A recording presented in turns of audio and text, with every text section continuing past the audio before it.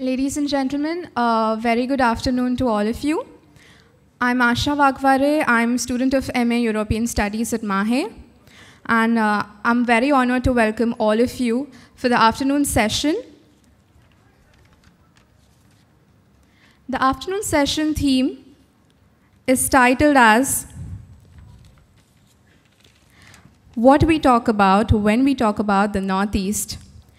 Our moderator for the day would be Mr. Romal, and the guest speakers are Patricia, Mukhim, Mitra, Phukan, and Mr. Prasenjit, Biswas. To introduce you a bit about Mr. Romal, Mr. Romal is a writer, a content professional, stylist, diversity and inclusion trainer. He's also an activist and journalist from Bangalore, who also dabbles in theater, dance, and music. Currently the head of content and corporate communications at Fresh Menu in Bangalore. He's also well known as an LGBTQIA+ activist. He's the founder of the Queer Arts Movement India and Rainbow Kitty, a public figure funding initiative for the LGBTQIA+ community. He's also an active member of Northeast Solidarity, a collective that works at enabling marginalized Northeastern diaspora in Bangalore. He has also been a lifestyle journalist for over a decade, with more than 10 years of experience in the fields of lifestyle reportage and publishing. He has previously worked with Arvind Limited in Ahmedabad and Bangalore, then HRLN, which is the Human Rights Law Network in Delhi, Mumbai, and Bangalore, and then CRY in Mumbai as well. Queer Inc., an online LGBTQIA+ publishing house in Mumbai, and with various mainstream publications, which also includes Bangalore Mirror. I welcome the guest speakers and our moderator for the session with a huge round of applause. Good afternoon and welcome to this panel on Northeastern literature. Before we get into the panel, I think it's really important that I introduce my three distinguished panel members. While I'm going to try and make this really brief, they've all done so much in their life, it's not going to be very brief, so please bear with me as I introduce them. First of all, Mitra Phukan. Mitra Phukan is a writer, translator, columnist, and a trained classical vocalist who lives in Guwahati, Assam. Her published literary works include 4 children's books, a biography and 2 novels, The Collector's Wife and A Monsoon of Music, both published by Penguin Zuban, and a collection of 50 of her columns, Guwahati Gaze. Her most recent works are a translation of the Jnanpith awardee Birendra Kumar Bhattacharya's novel, Kobor or Phool, Blossoms in the Graveyard, Neogi Publications, and a collection of her own short stories, A Full Night's Thievery, Speaking Tiger, both of which appeared in October 2016. Her short stories have appeared in various journals worldwide. Her works have been translated into many languages. As a translator herself, she has put across the works of some of the best-known contemporary writers of fiction in Ahomia into English. She writes widely on music, both as a reviewer and as a fiction writer. Her column, All Things Considered, in the Assam Tribune is very widely read. A big round of applause for Mitra Phukan, please. Our second panelist, Prasenjit Biswas, is currently an associate professor of philosophy at the Northeastern Hill University, Shillong. Besides, he has taught philosophy at Indian School of Mines, Dhanbad, Indian Institute of Philosophy, Mumbai and Guwahati, Assam University, Silchar. He specializes in phenomenology and continental philosophy, philosophy of Northeast India, ethnophilosophy, philosophy of science, political philosophy, and many other such fields. He has published books like Ethnic Life Worlds in Northeast India, Political Economy of Underdevelopment of Northeast India, Construction of Evil in Northeast India, The Postmodern Controversy, The Meaning, Metaphor, and Method of Peace in Northeast India, Between Philosophy and Anthropology, Aporias of Language, Thought, and Consciousness. He has published many papers in edited books and journals. Apart from academic works, he also is a leading human rights activist from Northeast India. He has worked for ensuring compensation paid to families of members who died of hunger at Assam's Bhuban Valley Tea Garden issue in 2011-2012. He currently chairs Barak Human Rights Protection Committee, Silchar. He has been writing regularly on the Northeast page of Statesman, New Delhi and Kolkata.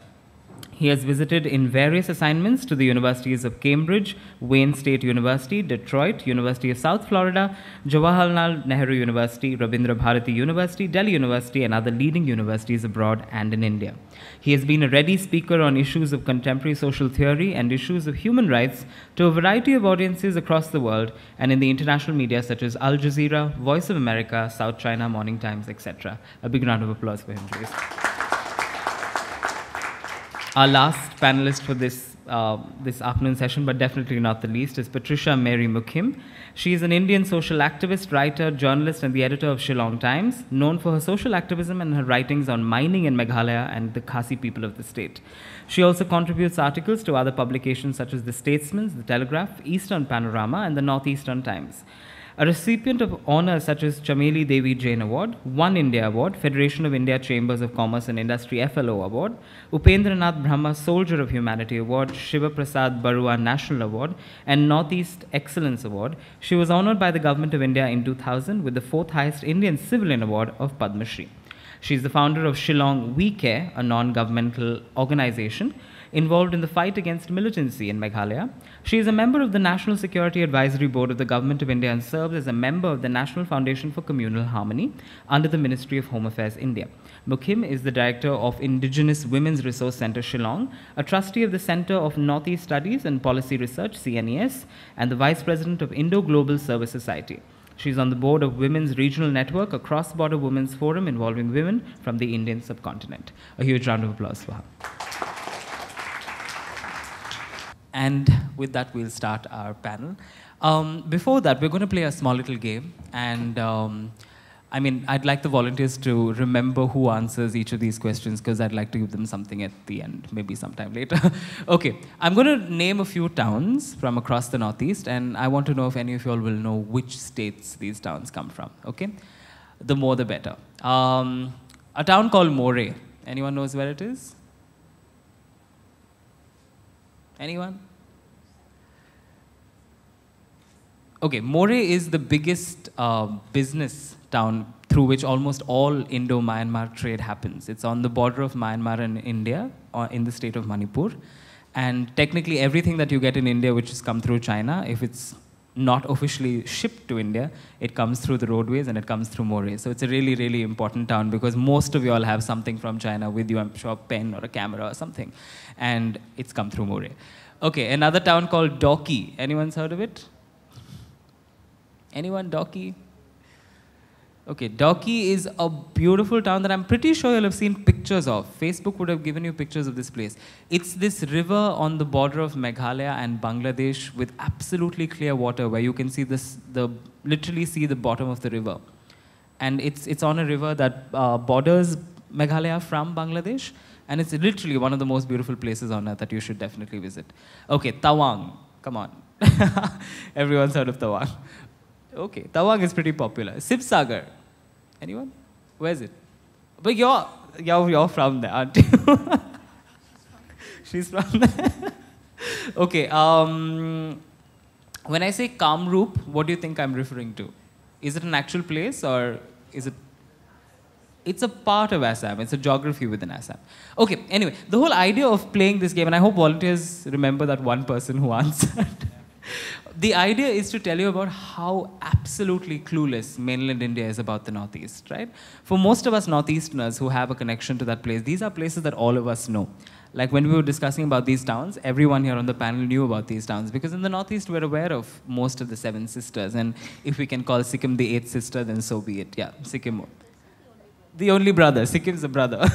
So we have 7 sisters and 1 brother, and we're pretty aware of the places in and around the Northeast. But how aware is India about the Northeast? And this is a question that I put to the audience. You know, people keep saying, why are Northeasterners treated so differently? Why do Northeasterners feel so different? The answer is very much here.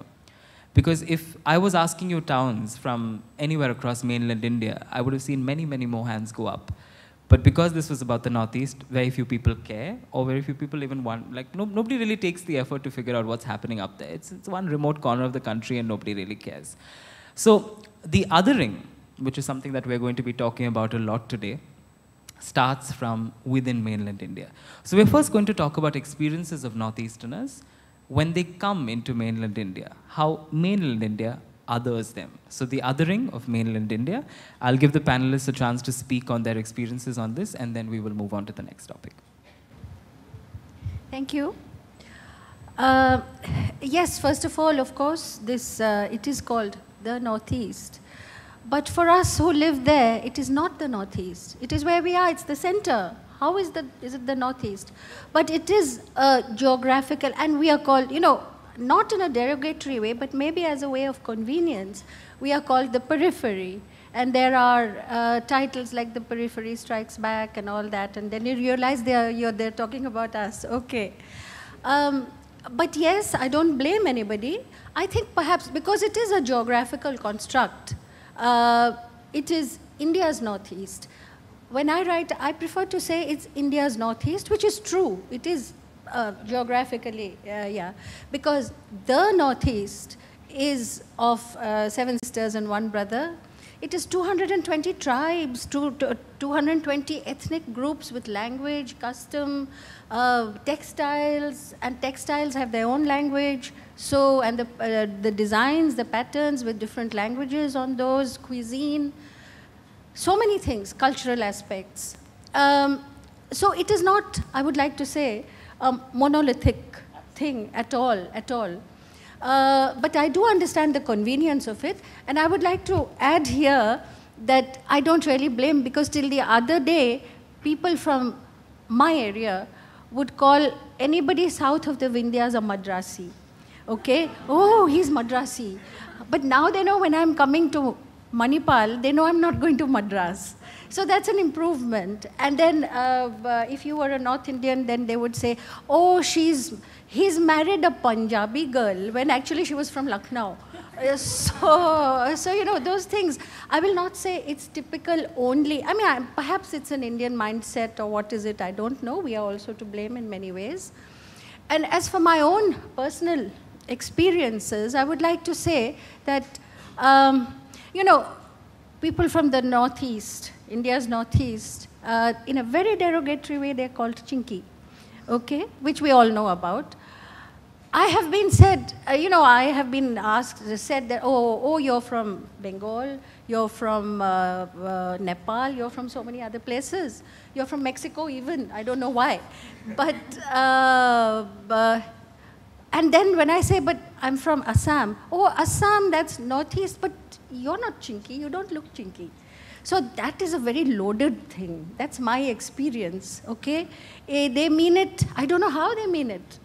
Is it good, bad, what? The whole thing is there.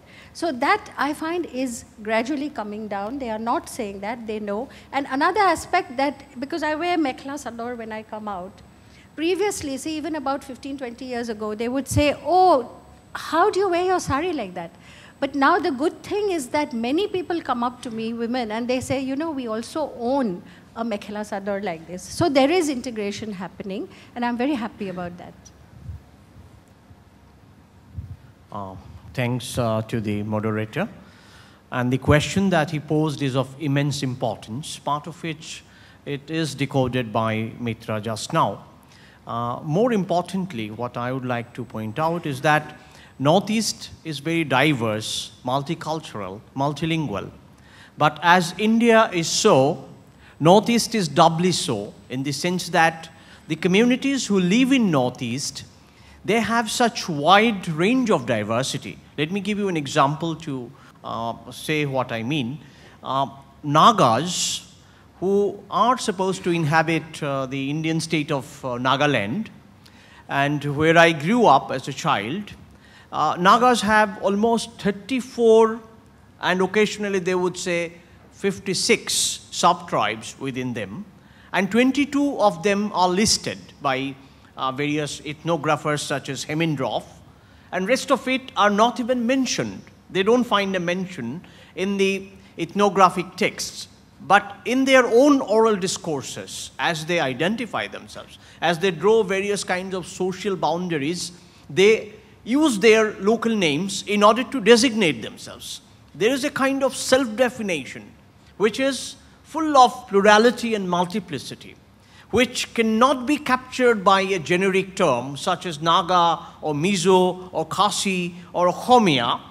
And that's the nature of diversity, a diversity uncaptured, not fully revealed, and at the same time experientially so true. And this is the range of diversity that we have in India's Northeast. I speak Bengali and a certain dialect of Bengali, being located in southern part of Assam, with a kind of a strange history by which, in the case of partition, it happened only in my area. A large part of my district, which is called Sylhet district, was given up by a kind of an arbitrary referendum, history of which is very peculiar. And people who sort of moved from one part of Sylhet district to another part of Sylhet district are now othered. Many of them are termed as foreigners because they speak my language, which is Bangla. So there is this internal othering process within the Northeast as well. So there are multiple otherings as there are multiple kinds of diversities. Multiple diversities lead to multiple types and kinds of otherings. So othering is not simple, it's a pretty complex kind of exclusion, expulsion, as well as a kind of an inclusion which also excludes, a kind of exclusion which also includes. So therefore you can't define it in terms of an inclusion-exclusion dynamics as we understand diversity in other contexts. Let me come to the topic of the day, which is what do you speak about when you speak about the Northeast? For those of us who write from the region, it's a great need to be heard. You know, it's almost like a psychological craving for the rest of the country to understand us, because there's this huge sense of alienation. And to speak about that region is a tall order, because it's like a country within a country. You know, this whole idea of nation hasn't gone down with us very well. We don't really understand the idea of being Indian, but we're very familiar with the idea of being, I'm from the Khasi tribe, so I'm a Khasi. And if you come to Meghalaya, if you come to Shillong, you will see graffiti saying, Khasi by birth, Indian by accident. So you have to negotiate these, you know, these dichotomies. And so when you think that there's a huge victimhood syndrome in that region, because of which you feel less Indian or not exactly mainstreamed, although you don't want to be mainstreamed. So you're negotiating all kinds of identities, and in all of that, you would think that it's a one-way, you know, it's a one-way passage. But it's also not true, because when you come to the region, you realize that the outsider who comes in realizes that the othering is very complete. You know, if people from the rest of India call us Chinkis or whatever, we have a name. You know, every tribe has a name for the outsider. And we use that name in a very pejorative way. So, I mean, this is a constant tussle that we have. We don't know how long this will go on, but certainly India is a struggling nation state. And when I listened to Ranjit in the morning session, I so related to what he said when he said that this idea of nation can really other a lot of people who don't fit into that nation mold. When you come to that region, some of you will sense xenophobia, hatred. In Meghalaya, the state where I come from, we had this whole ethnic cleansing episode beginning 1979. Then it went on to 1987, then 1992. And that's part of our history. But when you remind people of that part of our history, they don't like it. They just want to put it behind them. They just want to, you know, especially with the millennials, you know, people born after 84 or 92. They just don't like that part of history. But how do you forget history And then will you not repeat it if you forget it? So also when you critique your own people, when you critique the collective behavior, then you're attacked. You know, you may be one of the community, but you will be attacked.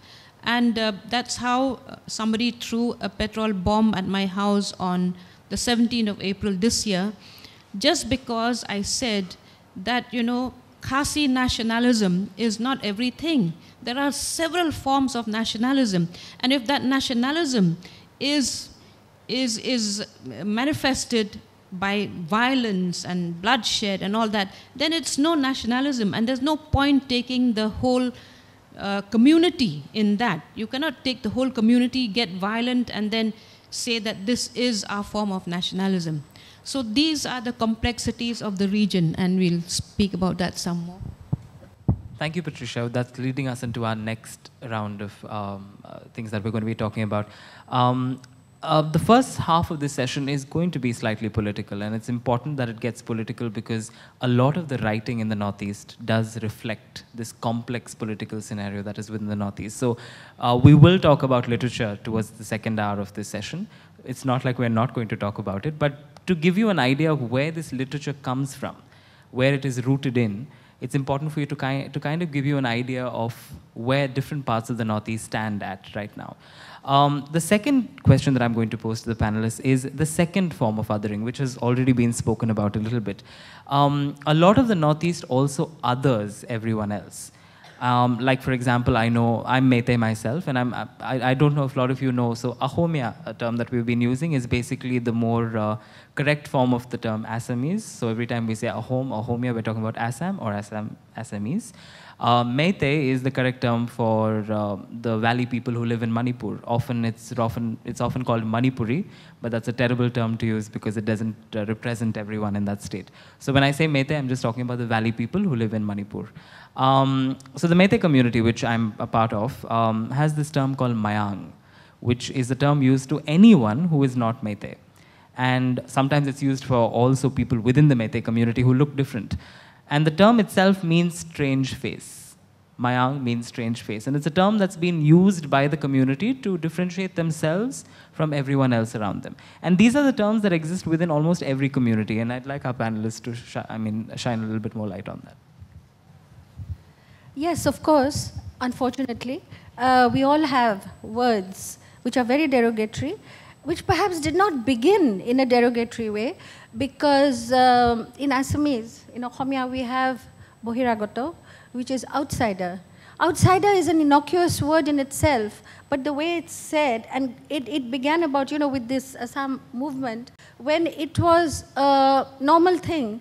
Now it has become a loaded word, Bohiragoto, and go away. Why are you here? You are illegal. There is a lot of hatred in that word.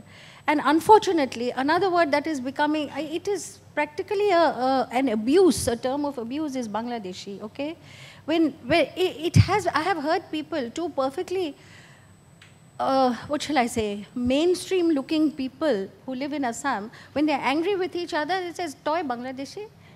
It's really bad. Okay, it's like any other gully there. So these things are there and these evolve with time, and I find that hatred words evolve much faster than goodwill words, okay? This is a symptom of the othering. And I'm not saying in any way that these problems are not there. Of course, there's a problem of illegal migration, illegal immigration, but that also, because I think if my panelists, co-panelists will agree with me, I don't know, one of the things that is really ingrained in us as who come from that part of the world is this question of shifting borders. Throughout my adult life, I have coped with shifting borders, okay? Growing up in one part, growing up in another part, going to another part, calling one part of the region my home, then suddenly it is not my home, then suddenly this part is my home, but, you know, and but this, but that. So because you come from somewhere, you may be from there, but culturally you feel a little alien there in the beginning. So these shifting borders, and what you said about Silchar, Kachar, I mean, it was really strange what happened at that time, before we were born perhaps, but certainly. And that sense of shifting borders is happening even today, because within most of these states, several of these states, there are these conflicts going on, which again demand their own borders in different ways. And there have been negotiations. Perhaps there is a demand for a very strong border, but a lighter border has been, negotiated and all that. So that is one thing, and then that othering takes another form. Within those borders, what was home becomes the other. So that has really disturbed me in many ways. And as a writer, I think it comes out also. Yeah, as moderator told us to bring in some of the political issues. One of the connected political issue, which probably rest of the country is not so mindful about, is this updating of National Register of Citizens, as it is happening in case of Assam. It has left 40 lakhs people stateless in one stroke of the pen, supposed to be the highest number of enforced statelessness anywhere in the world, in the name of solving illegal immigration problem.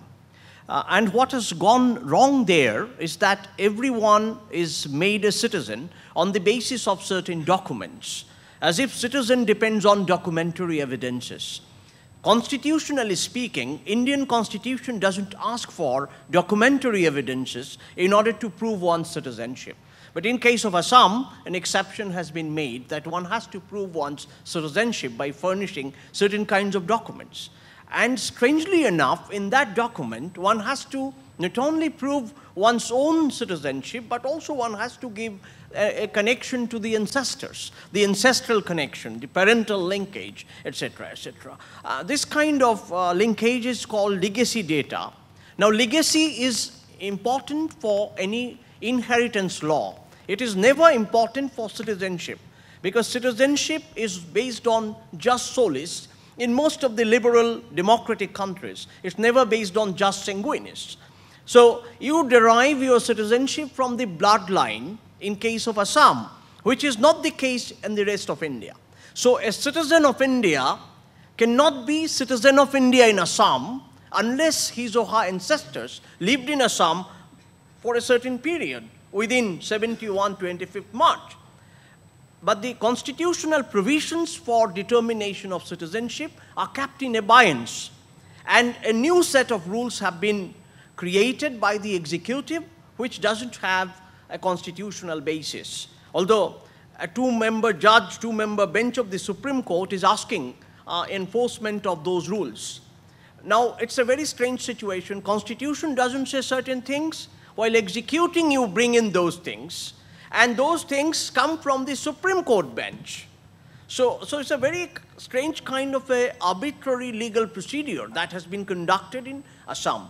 Now, what has happened in the suspicion that these NRC left-out people may enter into Arunachal Pradesh, in Manipur, in Meghalaya, the vigilante group started catching anyone who was entering in Meghalaya, in Arunachal Pradesh, or in Manipur, and asking them their proof of citizenship on the road, on the street.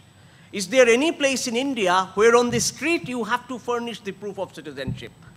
There is no place. Even in the most disturbed days of Punjab, I can see a Punjabi veteran here, nobody really asked a question about a Punjabi citizenship, who are also equally partition victims. But in case of Assam, if someone speaks Bengali, he or she is suspected to be a non-Indian. And the strangest of the entire thing in the country is that Assam has 6 detention centers. In the detention center, 2,000 people are kept indefinitely without any trial. They have to spend their life in detention centers, being deprived of all the fundamental rights that are professed by the Indian Constitution.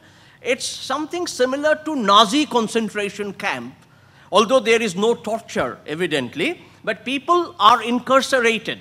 They are deprived of their right to life as prescribed in Article 19 to Article 21.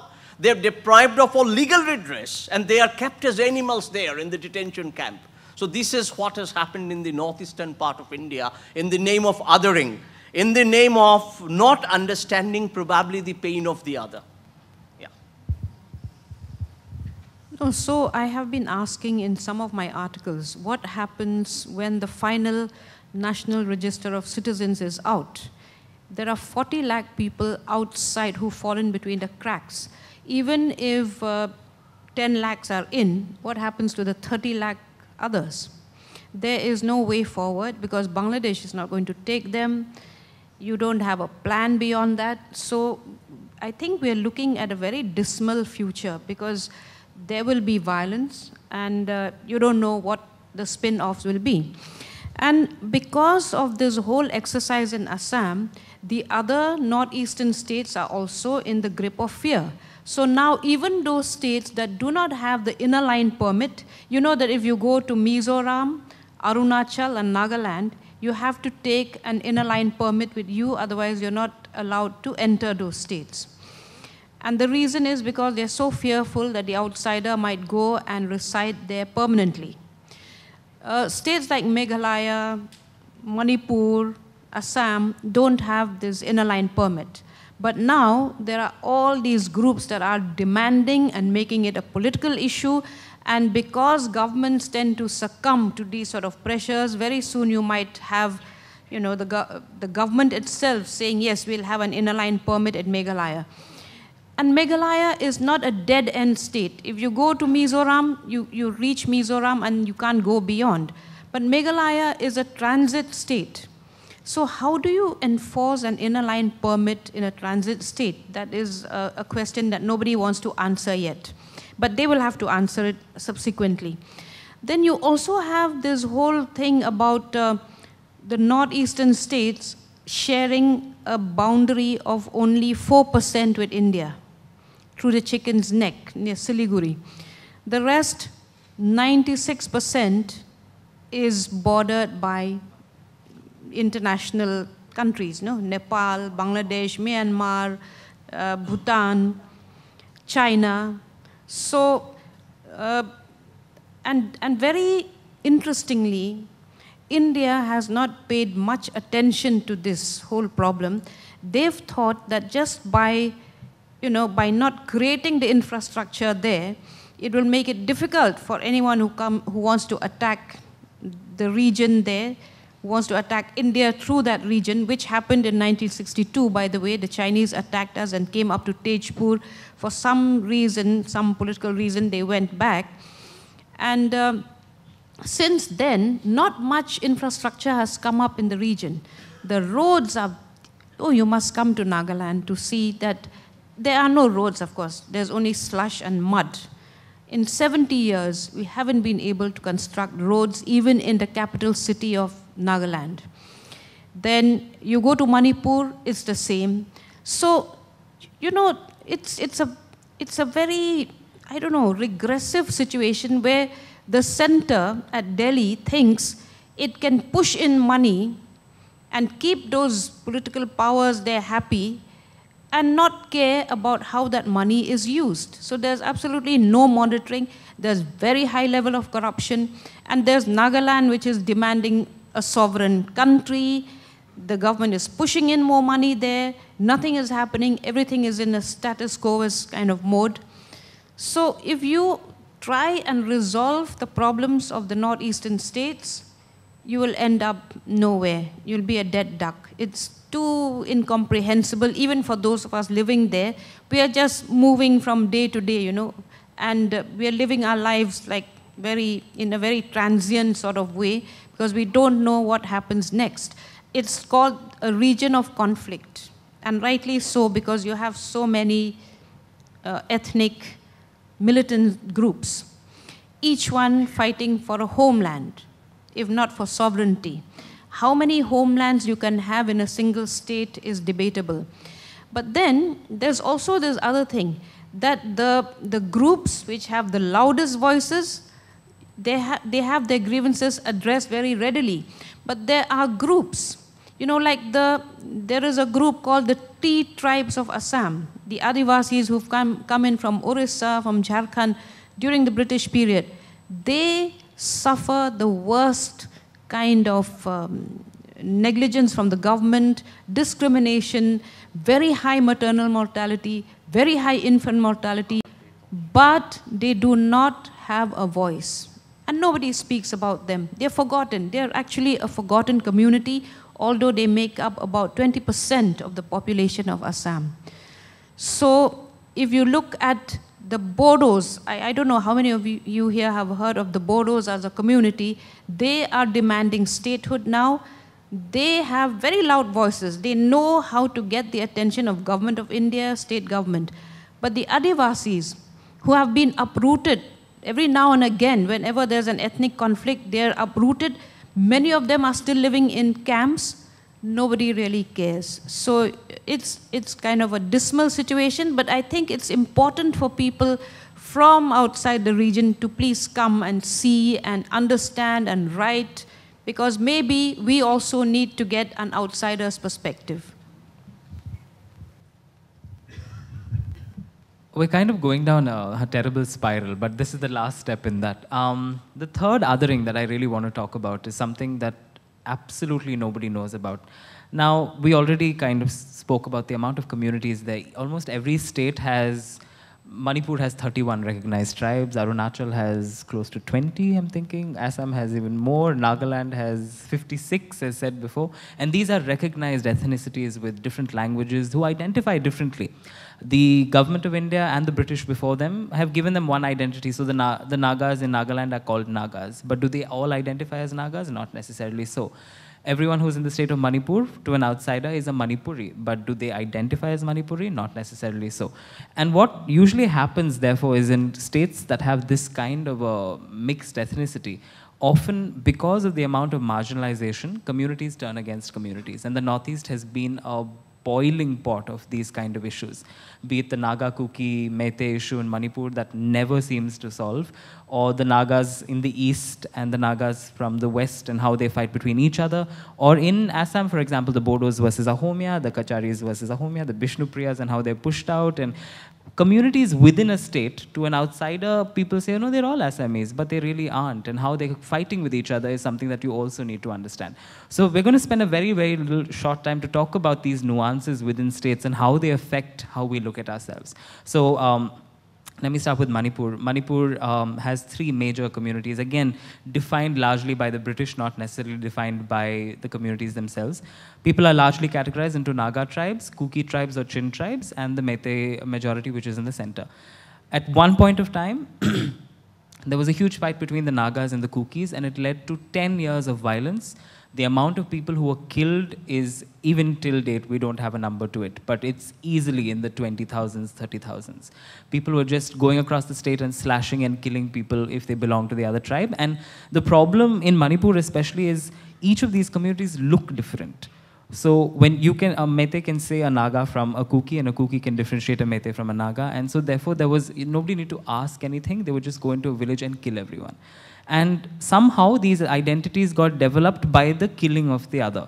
So Kuki nationalism grew because they were able to attack Nagas. Naga nationalism grew because they were able to attack Kukis.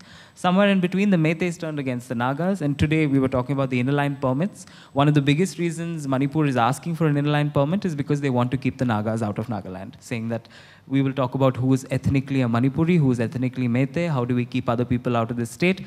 And the funny thing is, if you look at the populations of the state, the Nagas and the Kukis are actually in majority. The Meiteis are in minority. But these kind of number games will always be played. And there is no solution to this problem, because if you solve the Naga Kuki problem, you'll have the Meitei Kuki problem. You solve the Meitei Kuki problem, you'll have a Meitei Naga problem. You solve that problem, there'll be, again, the other two communities against each other. It's been going on for years, and I don't think it is ever going to see a solution. Saddeningly, a lot of militant groups come out of these horrible movements, and a lot of them get their identity from them. And then they start being the voice, as Patricia beautifully said, the loudest voices are the ones that are often heard. And then you have a government of India trying to actually negotiate with these militant groups, which are technically not the groups we should be negotiating with. But that's just the case of Manipur. Okay. Yes, of course, what you said. othering within the states happens in my state because of all the, so many ethnicities are here. But also, Assam, if I may go back a little bit to the history, this entire India's northeast, a large part of it was once administratively called Assam, okay? And this was not a natural state at all. This was put on us by the British, who came up, and then for administrative purposes, they created the capital in Shillong. And that became the capital of Assam, and after independence, it was a huge, unwieldy, and totally, I would think, ungovernable state. And so in the 70s and late 60s, there was division into different states. So now we have 7 states. Sikkim was different anyway. So, so the thing is, you know, this othering, if you have lived long enough, it becomes very complicated. Okay, at one point, Assam is my state, and at another point, Assam, this part of Assam is not my state. And now, of course, there's a lot of othering going on in areas such as Bodoland, as you mentioned, where, as Patricia said, they have a louder voice than the, for instance, Koch Rajbangshis, who are who have been living there, and you know, they are people who have not, they are not bound. They are people who are spread across Assam, North Bengal, parts of what is not Bangladesh. So, and they are the same culturally, ethnically, they are the same. And yet, and you know, some books have been written because I know this writer, Orupa Patangia, who has been writing about the kind of conflict that has been going on in Bodoland, the area that is Bodoland, and how these people, you know, they are coming in, they are persecuted in one region, so they come to this region, they are persecuted again in another region, and then the mother is dead anyway, so the daughter comes, and they keep moving forward, and yet nothing is home, because it's always there. So this othering is happening very much, and I think this NRC has given a huge impetus to this othering. Already there are people who are saying, see, they feel vindicated that we have always said that there are so many Bangladeshis, okay? Anybody is a Bangladeshi, and so these 40 lakhs are Bangladeshis, which is not the case at all, if you look at it in technical terms. So othering, anything that happens, NRC is also a big tool for othering right now. Thanks to Mitra for bringing in Assam's situation. I also technically come from Assam, but the other valley of Assam, which is called Barak Valley of Assam, and it's not included in the mental scape of Assam as part of Assam. But apart from that, I would like to speak about my own experiences. As I grew up in Kohima, and then we moved to Silchar, and then from Silchar to Itanagar, then back to Guwahati, and then to Silchar. That's my trajectory of my formation period of my life. Now through that, I have experienced multiple forms of othering. In Arunachal Pradesh, where I grew up as a child, I have seen this internecine conflict and a kind of suspicion between Nishis on the one hand, Apatanis on the other hand, Galos on the other hand, Adis on the other hand. Adis, Apatanis, Galos, and Nishis, they kept on internecine quarrel and conflict. Now, theoretically, we say this is a conflict over resources and power, but it goes down to settling who is more authentic than the other. There is a question of authenticity attached to one's claim of belonging to a community or to a place. Now, that kind of a claim of authenticity is most often a kind of a presumptive justification for one's claim for resources and power. But this presumptive justification is not supported by the legal framework of rationality, because in the legal framework of rationality, everyone is supposed to be equal. And the question of equality creates the greatest question of inequality, unequal sharing, unequal access to resources, and it ends up by creating inequities of all kinds. So Apatanis would perceive that it is Nishis who are more powerful. They would like to align themselves with Nishis. Adis would say that this alignment between Apatani and Nishis have to be broken down, so there will be a fall of the government. En masse, the elected MLAs will move away from one party to another party. And overnight, the whole government will change. And this is what has been happening in Arunachal Pradesh. My father is still a pensioner from Arunachal Pradesh. He is 93. And I keep close connection with Arunachal Pradesh, although I do not belong to Arunachal Pradesh. Now, if I say I belong to Barak Valley, then my identity also becomes quite problematic. If I say I belong to Assam, then people will ask me, aren't you an Assamese?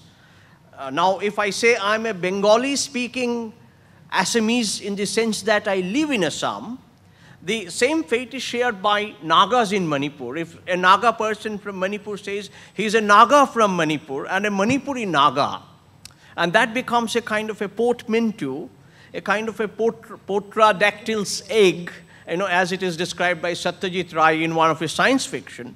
So we become fictional entities in terms of our own authentic self-description, which is actually borrowed from the other. Large part of it comes from the other, as a response to the other, in the sense of creating a differential with the other. And this is what guides our rationality, our consciousness, to make ourselves different from the others. And this sense of difference actually creates a large part of perplexity by which our own authenticity also vanishes into what Ranjit beautifully quoted as liquid modernity. The liquid modernity in the context of Northeast India is this vanishing traces of self-identity to which we can't ascribe any authenticity anymore. I would like to speak a little about my state of Meghalaya, because I come from a matrilineal society. So in a matrilineal society, the lineage is from the mother's clan line. And recently, there was a bill that was passed over there in my state saying that a Khasi woman who marries a non-Khasi, non-tribal, will lose her Khasi status and her scheduled tribe status, and so will her children. So there's a huge controversy raging on now about this, as women are, a section of women are standing up against the bill, while the other, another large ignorant section is, sort of supporting the bill, because there is this Islamophobia that has come in. Almost as if, in Nagaland, anyone who looks, who doesn't have a Naga face is called an IBI. IBI is illegal Bangladeshi immigrant. In our state, he is called a Bangladeshi. And women are accused of marrying Bangladeshis, and that those men are taking advantage of the women, buying off land, buying property, doing business in the woman's name. So that has to stop. And that fear psychosis has spread like wildfire. So now there's a raging fire there. And it's always, women are always blamed. Although if you have all the laws in place, in the Northeast, at least in my state of Meghalaya, no non-tribal person can buy land. There is the Land Transfer Act. There is another act called Trading by Non-Tribal Act, which means that a non-tribal has to have a license in order to be able to trade over there. So we have these laws in place, and yet, we are all the time living in some kind of phobia. And people are sort of manipulated to vote on the basis of this fear. And I don't know how many of you here are aware that our borders in that part of the country were drawn by somebody called Sir Radcliffe. Recently, I read this essay written by, I can't remember the name, who said that the way Radcliffe drew the border was he gave away Lahore to Pakistan because he said that India already has many big towns like Calcutta and others. So just imagine that our present and our future is determined by some white man who didn't know what he was doing, who he was separating from whom. If you come to Meghalaya, you will find the boundary or the border cutting right through people's homes. So the kitchens are in present Bangladesh, at that time East Pakistan. Their sitting rooms are this side. Now, how do you negotiate this new identity? there was no Bangladesh many years ago. Bangladesh happened in 1971.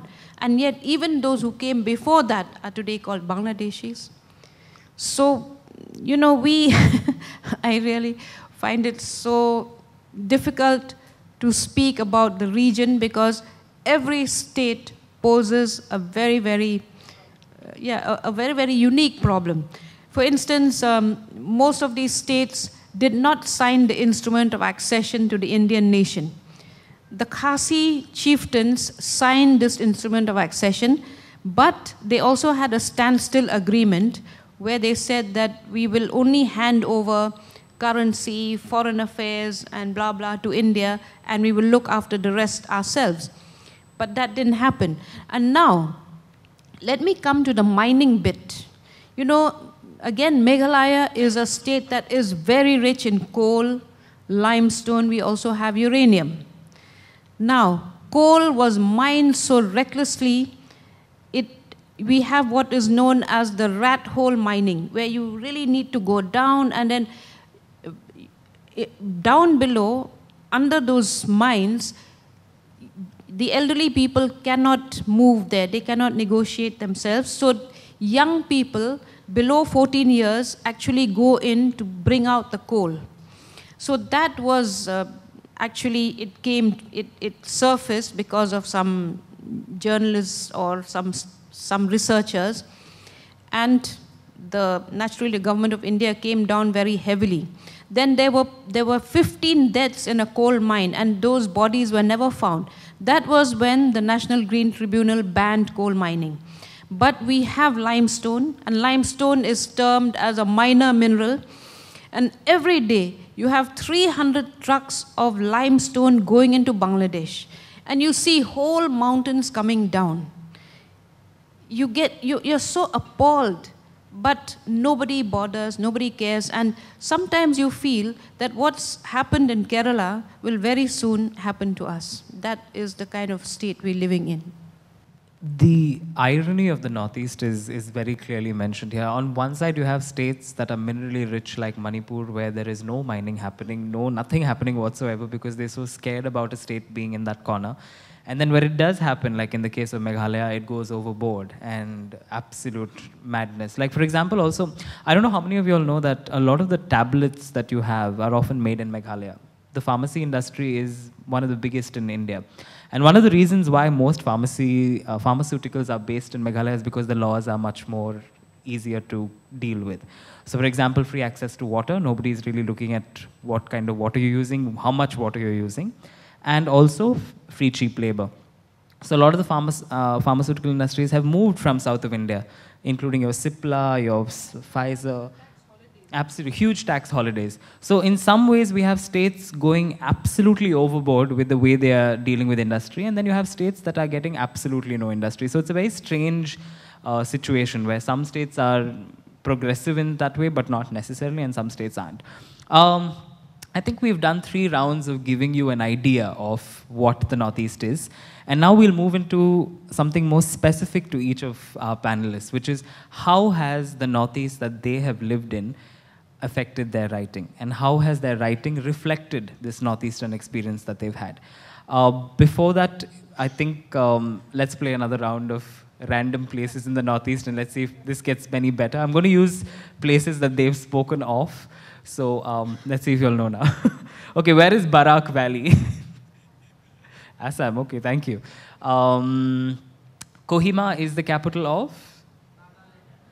I am very impressed. Okay. We've not spoken a lot about Tripura and Mizoram, and what we'll do... Yeah, okay. Dimapur is in which state? No, Nagaland. Okay, we've not talked a lot about Tripura and Mizoram, but what we'll do is after this, all of us are going to be available, and we do have inputs on the states of Tripura and Mizoram also, but none of us have those experiences to talk about in terms of writing. But if you do have any of those questions, we have half an hour of a question session. Please feel free to ask us those questions. Now, for the next half an hour, I'm going to ask my panelists to talk about this. How has being a Northeastern, living in whichever part of the Northeast you are, affected your writing? And how successful have you been in reflecting the cultures that you've brought up in, the politics that you've been brought up in your writing? Yes, as a fiction writer mostly, and also non-fiction to an extent, I think as far as I am concerned, for me, writing has been the act of bearing witness, okay? And I have lived through some, my generation has lived through some really tumultuous times in Assam, in that particular region as well. So yes, even you know, politically, the politics of the place has always been very much a part of my writing, though as fiction I do not write specifically of politics, but the effects of politics on my characters, because as a fiction writer, it is character, it is place, it is plot, and so on. But through the interaction of the political scenario, especially in my novel, The Collector's Wife, which is the background, it begins as a background of the Assam agitation, the students' agitation, and so on. And then the character, you know, in my mind, I wanted it like that, is that the agitation looms so large that the characters are helpless, though agency is kind of taken away from them. Yeah, so that is actually, I felt at that time when I was living through that and the alpha problem and so on. And what really, and I have kept, that keeps recurring in my works, including my short stories, is that, you know, during the height of that alpha problem, to mention the word alpha, none of us could speak like this about alpha. And then there would be disappearances. I live in the safest, supposedly, part of Assam, Zoo Narangi Road, the heart of Guwahati. There were people around me, my friends, their husbands, their children. A young boy was kidnapped. And I'll never forget that, you know, when my children came. And they came running to me and they said, you know, so-and-so has been taken away. And that terror in the face, and that found, yeah, in one of my children's books, actually. It found a place there. So we are always bearing witness, especially with fiction. And even when I write of music, my Monsoon of Music is about music, and I made a conscious decision. You know, politics kept threatening to come in, because it has come into the musical world also. It has, but I wanted to keep it Shastriya Sangeet without politics. So that was also a conscious decision. Not to write of politics is also political, I would think, yeah. And then in my, you know, whether people are writing in my state in English or in so many languages, Bangla, Bodo, or Assamese, of course, that era, I would say, in the late 90s and early 2000s, it was absolutely political. You couldn't get away with it. So I think it's a sign of the times that in all these languages, there are other things that are being talked about, there are other things that are being written about, and there is more of an integration with the world outside Assam, and so on. So I think somehow we are coming out of but there are, of course, different kinds of political pushes and pulls happenings which are being reflected in the stories as well. So I don't know if that answers your question. Yeah, I mean, it's a very interesting thing to think about, how the situations of Northeast find a place in one's writings. Primarily, my writings are in philosophy and in social sciences. In philosophy, I have sort of explored into various kinds of ethno-philosophies that are available in the communities of Northeast. For example, Naga concept of kindness, or Naga concept of politeness, and the Mizo concept of being a hero, or Khasi concept of being a virtuous. Are they comparable? In what ways these concepts relate to the mainstream Indian concepts? Because we have something called Indian philosophy, which is a combination of at least 9 different schools of thinking. Whether that kind of thinking is present among the communities of India's Northeast or not was a major question for me. So I looked at their conceptual categories, just as African philosophers, many of them have looked into conceptual categories of African communities. Similarly, I tried to look at conceptual categories of Apatanis, Khasis, Mizos, some of the Naga tribes, and some other communities as well. And what I find that each of the conceptual category has its own world for itself. These worlds are self-enclosed. Most of the time, they don't even crisscross in terms of the language that they speak. For example, Mizo group of tribe, they have an imaginary sacred landscape called the Land of the Dead, which is located on the northernmost part of Mizoram, bordering Myanmar, in a certain lake called Lake Riddle, which falls within the geographical territory of Myanmar. Now, Mizos go there for pilgrimage by crossing the border. Informally, they cross the border. They perform the rites and rituals by invoking their ancestors, and they carry the memory of invoking ancestors to their daily lives. There seems to be a kind of a dialogue that happens on every important occasion of a tribal person and his or her ancestors. The grandparents, the great-grandparents are always present in their midst. And this kind of an imagination of a sacred landscape in the home state, in the domestic sphere, gives rise to a number of rituals. And we can see this in the context of Arunachal Pradesh. There are Lapang festivals, there are Morong festivals, there are a number of other festivals that are basically invocation of the memory of the ancestor, but spoken in terms of certain chants, certain ritual forms of music, and a certain kind of performance, which in English term may be called as voodoo or black magic as well.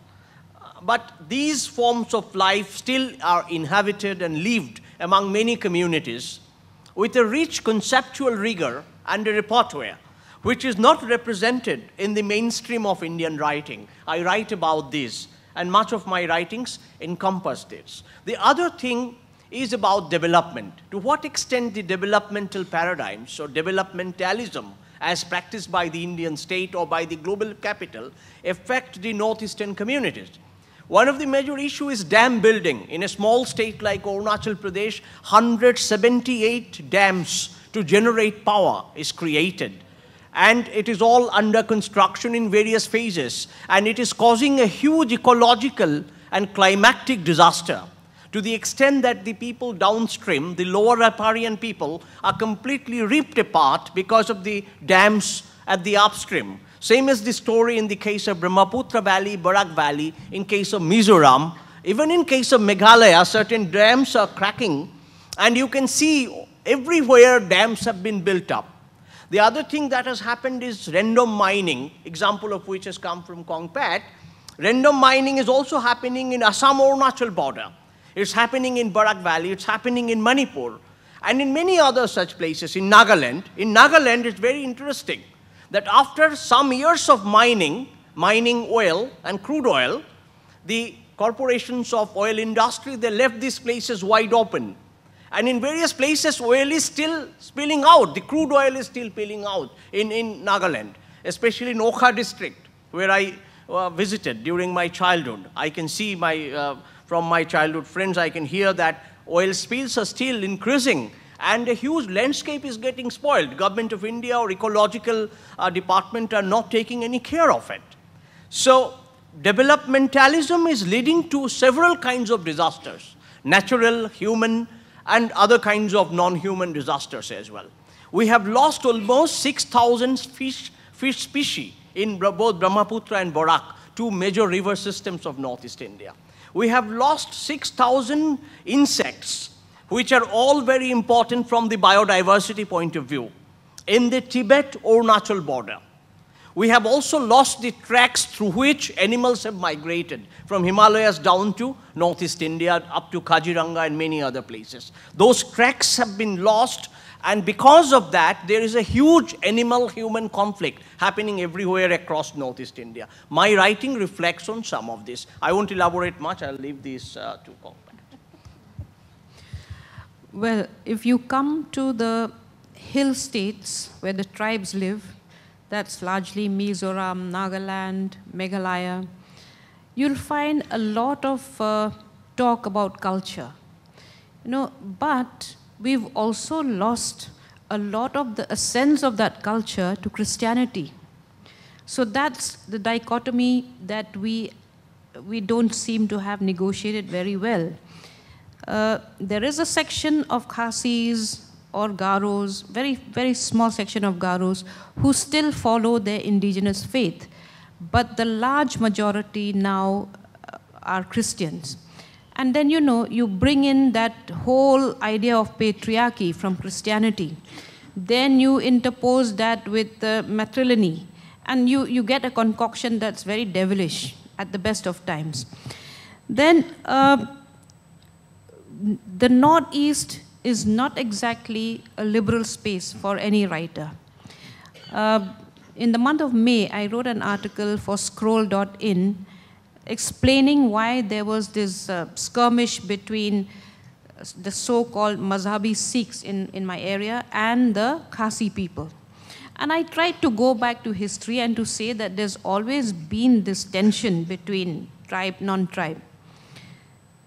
And then I put that up, you know, we are also in the age of social media. So I put that up on my Facebook page. There were many people who commented. Some of them said, this is very revealing, we didn't know of this. But, and then there was one researcher from the university who also put in his comment. But he was cornered so badly by people from the university itself. So you can imagine that even in the academic space, there's no liberal space for anyone to really express their views. But despite all the negatives, I must tell you that music is something that is inherent to the region. I'm sure you've heard of the Shillong Chamber Choir, haven't you? They've performed here, they've performed everywhere, Pune, Bangalore, Chennai, wherever, Bombay, and internationally. So you have this repertoire of very good musicians and good music.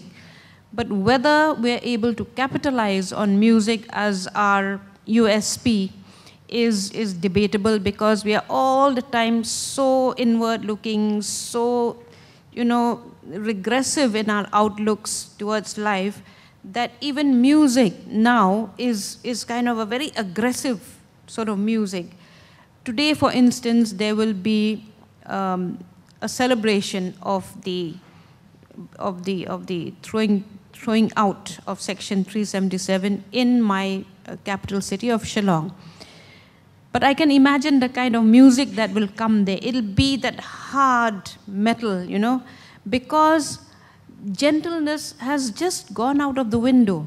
I don't know where it's disappearing, and I don't know whether this is really good for our young people. This is the culture that our young people are growing up in, because the original cultural values of the tribes were really something that, you know, that spoke of love and acceptance and brotherhood and fraternity. All that is gone. And then you speak about Christianity. Christianity, I thought, was a religion of love, but I don't know where that love has also gone. And then, you know, nobody from the Northeast wants anyone from outside to write about the region, because they think they're going to misrepresent. So it's a double whammy. Patricia, if I could take that forward a little bit, because you were talking of the music and the culture and so on. So about my state, there is one especially very positive thing. This was the almost extinction of a dance form called Khotriya. It was almost extinct, and what was being performed was actually a travesty. You know, it was like they were all dressed in sequins and satin and all. But today, and if you look at it, it was, you know, part of the Vaishnav movement. Honkordev, Srimanta Honkordev, whom we consider a saint, he started it. So, but today it has reached the classical dance status, and it is, to bring some positivity into it, it is a dance of love. It is a dance of pure love and pure devotion. And among all the, I don't know, I'm not comparing, but I think, and because mostly the practitioners wear white and all that, and it is just pure devotion. So that is one excellent thing that has happened in the field of culture, since we were talking about music. And the other thing is Bihu.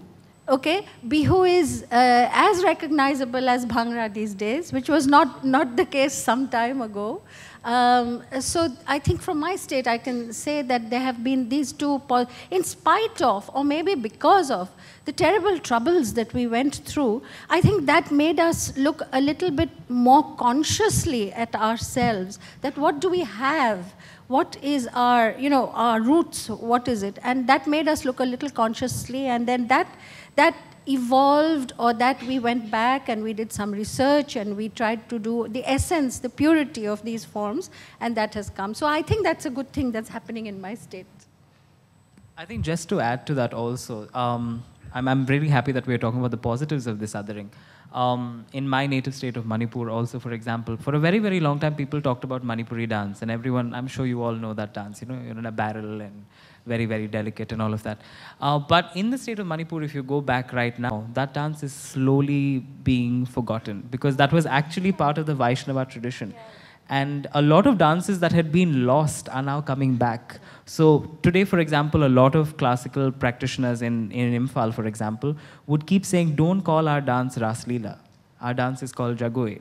And Raslila is just a form of Jagoe. Yeah, and so a lot of other forms of dance that were prevalent in Manipur are now coming back. And so when these groups go across the world and across India and present dance, you'd hardly ever see them perform the Raslila. They'll perform the Mai Bhi Jagoe, they'll perform all of these other things. So much so, I think recently A.R. Rahman also came to Manipur and recorded a song with a traditional singer. So I think the othering and this creation of this identity that we are different, very, very different from you, but we also identify with you, is creating positive situations in some fields.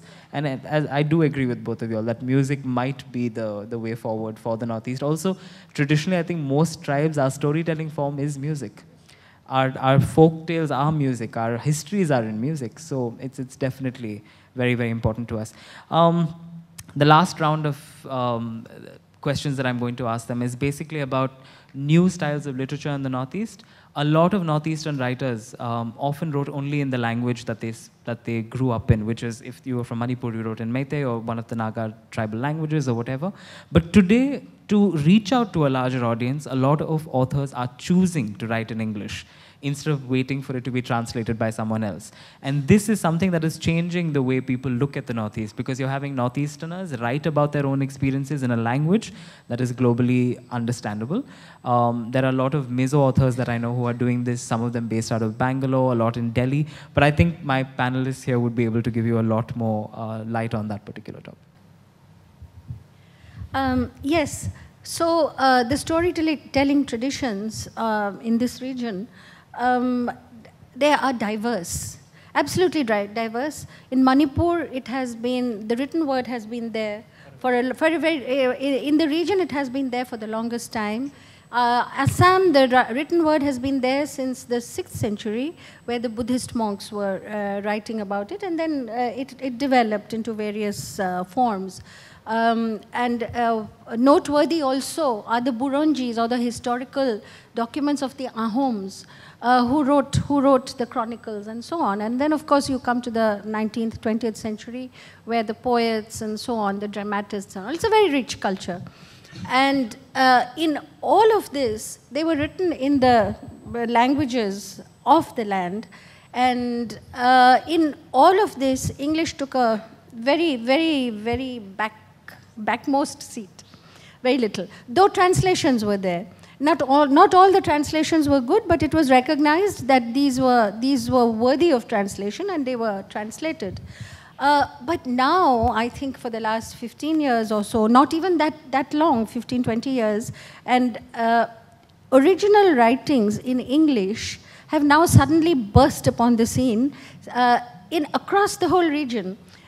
Because in certain regions, there was this very rich oral tradition, but and there were scripts that were lost, for instance, in the boroughs, and there were scripts that were changed, there were scripts that came, there were scripts that went, but the oral tradition remained very strong. That is a language of storytelling in itself.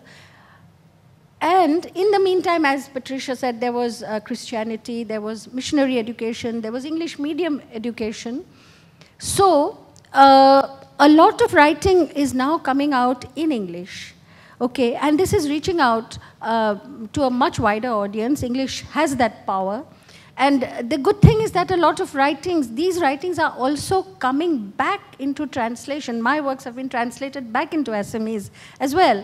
So this translation back and forth is happening. And translations from these languages into English are also happening. And we have these wonderful writers such as Janice Paryat from Meghalaya, Mamangdai from Arunachal, you name it, there are so many. And by doing this, I think culture is a large word, literature is a large word, but the written word has a power, okay? And when the written word reaches out in a language that is intelligible, that can be read by so much of the world's population, and then the publishing houses are also taking an interest, they're showing interest in the poetry. The poetry of Meghalaya, they are known as the Shillong poets, and they are taught all over the world. So these things are telling us, you know, that othering, it's building bridges in a way music and literature and so many aspects of our culture, they build bridges, yes? So through this, I think, and the fact that so much is coming out in English and you don't have to go through often a painful translation, or even if it is a good translation, much is lost. But when it is written originally and the writer negotiates her culture and a language that is not hers, it is not her mother tongue. It may be her first language, but it is not her mother tongue. So that creates a kind of an elasticity, a kind of as if, you know, the writer herself is learning as she goes. The writer, I'm saying she, the writer herself is reaching out to an audience, and in the process, she's telling them, look, I am telling you something that has never been said in this language before. So that is creating something, and I think that's a wonderful thing. It is a way of creating bridges. I read about Meghalaya, I read about Manipur in English, and I understand so much, even within the region. So I can understand that what it must be doing to people around the world. I'll just add to this, because Northeast is a very vast ethnographic repository, and there is so much of ethnographic material available at the ground level, also at the experiential or the level of the writing, that this is vast, illimitable, inexhaustible as it stands today. Now, some of these writings have come from inside the community. There are ethnographers from within the community.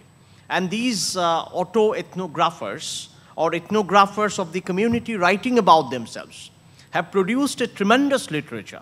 And much of this literature is in English, although some of it is in local and the native languages as well. Now, one of these very interesting ethnographic kind of novel, which I have come across, which I think anyone will know, Thongse Yangse Dorji, he is writing about the practice of the Monpa tribe, how they dispose of their dead. They dispose of their dead by cutting the corpse into 100 pieces and throwing it into the Kalachini river, from where the dead is supposed to regenerate themselves. And this practice is still there in the Tawang region of Arunachal Pradesh. And Dorji describes the protagonists, how they live and how they will all fall dead, and how through a third-person narrator, who also is supposed to be someone who disposes the dead body, how through his eyes the entire landscape and the human relations are described.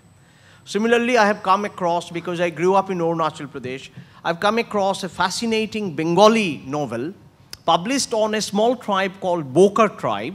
The novel was published in 1956. It's written in Bengali by a noted ethnographer who wrote this famous trilogy on Arunachal Pradesh, the Enticing Arunachal Pradesh trilogy, written by Mr. Tarun Bhattacharjee. He wrote this novel in 1956 that describes how Arunachali tribes used to go up to Tibet, used to do trading with Tibetan communities, and how there used to be intermarriage, and how through these kind of a process of cultural interaction and trade relations, communities have shaped a certain kind of worldview that has come in there in that particular novel.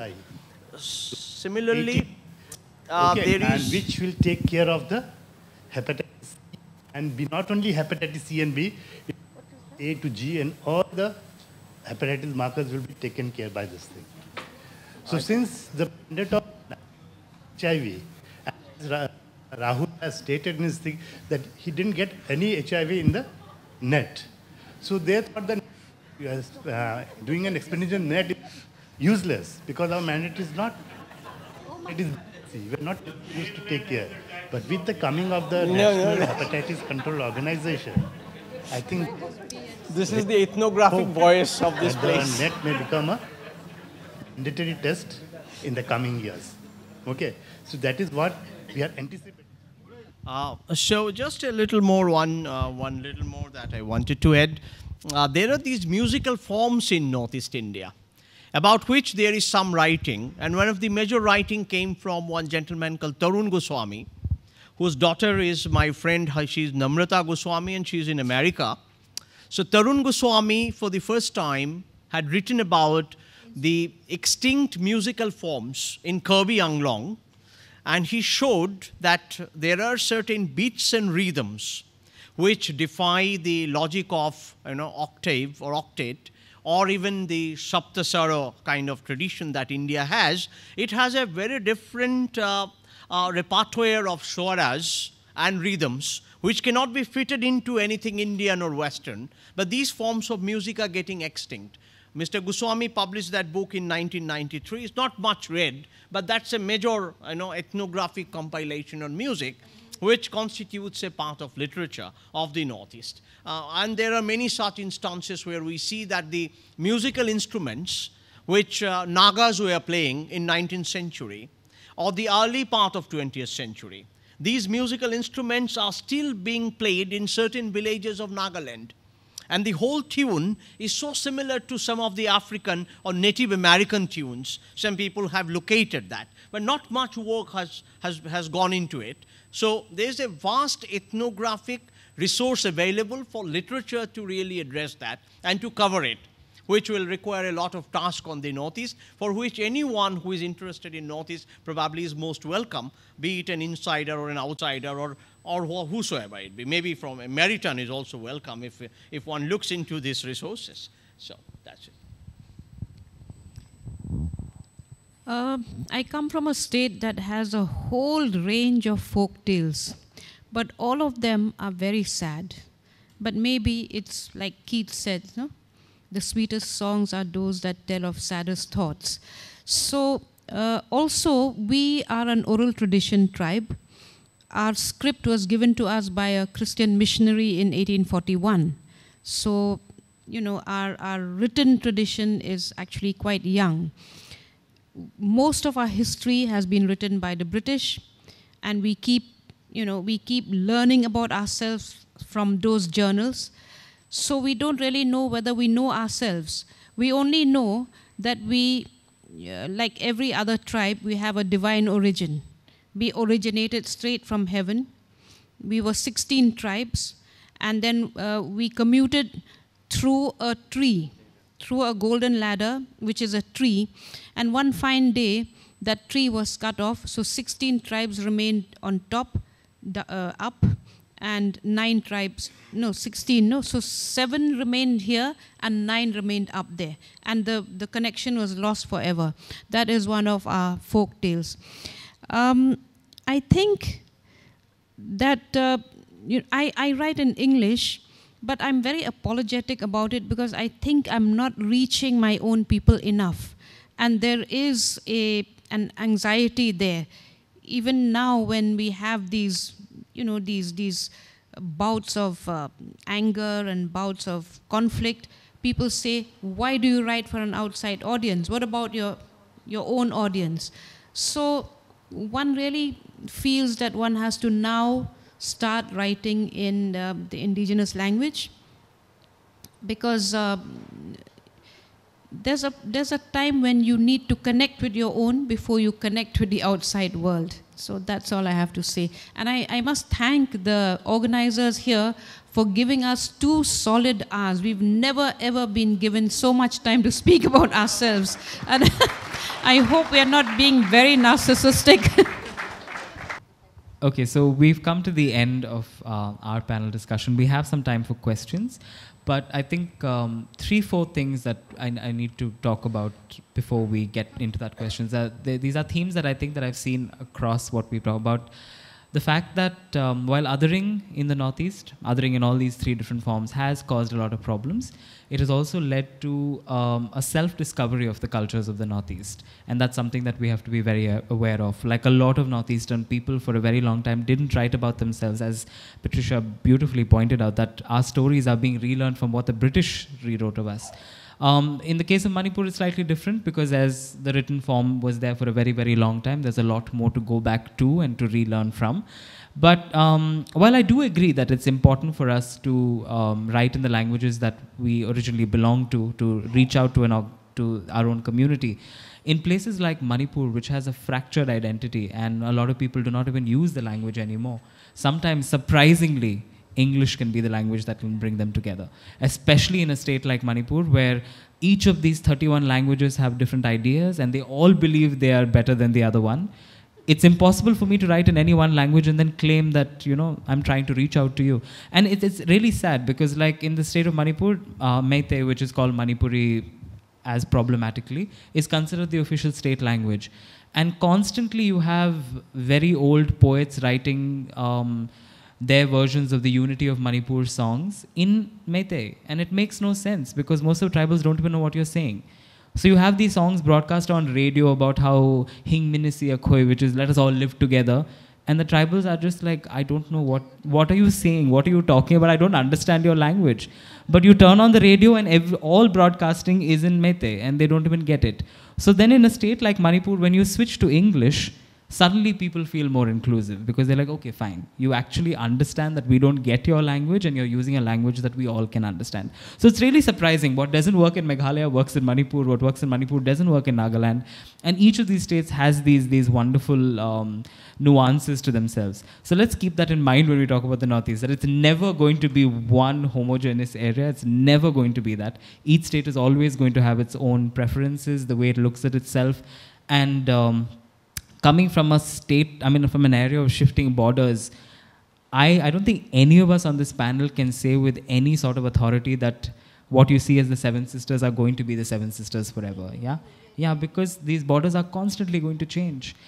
People are constantly going to want their own homelands, and today we might have 7 states, tomorrow we might have 23 in the Northeast, you never know. Or it all could come together and we just decide to banish all. You don't know where this place is going to go, because with more education and with more awareness of the self, different communities in the Northeast are waking up to who they are.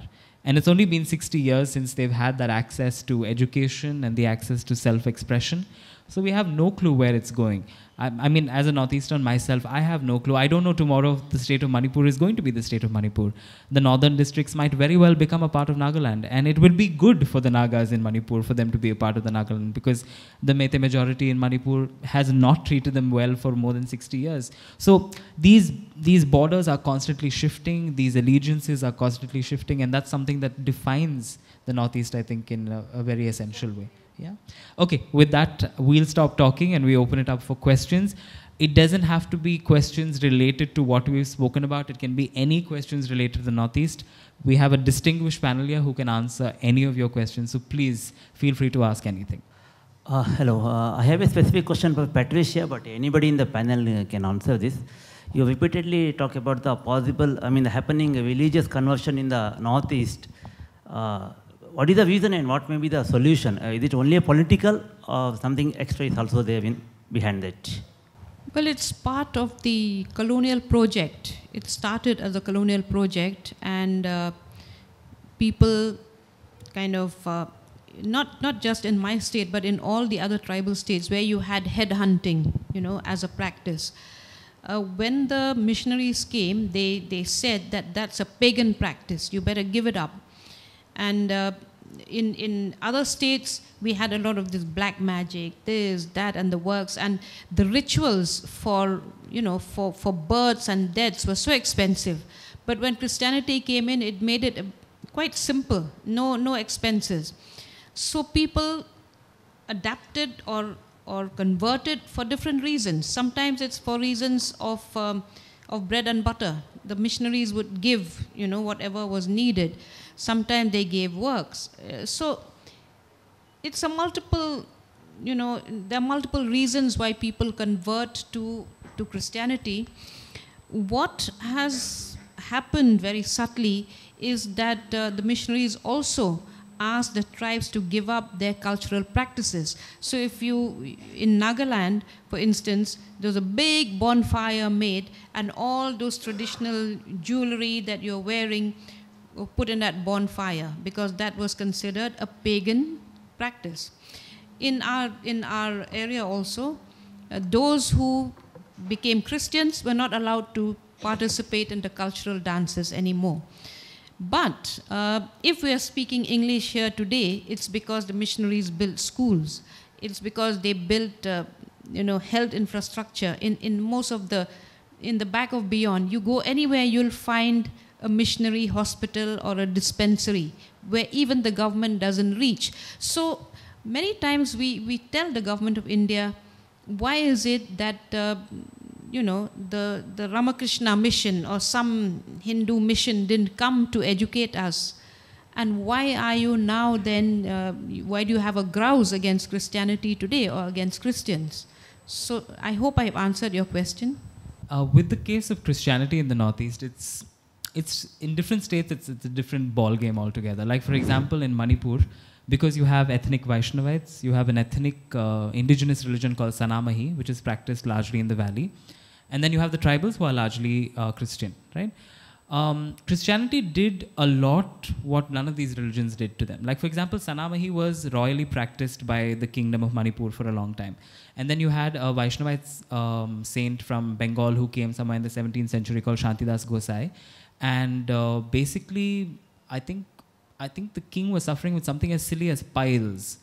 And this person came and helped him out of that particular situation and said, you have been blessed now. And then the king became a devout Vaishnavite. And then he converted his royal family into Vaishnavism and then made it the official state religion. But then even then, a king based out of m.i.l.a.p was not able to convert everyone in the valley into Vaishnavism. So in the margin, the peripheries of the valley, people continued to practice Sanamahi, right?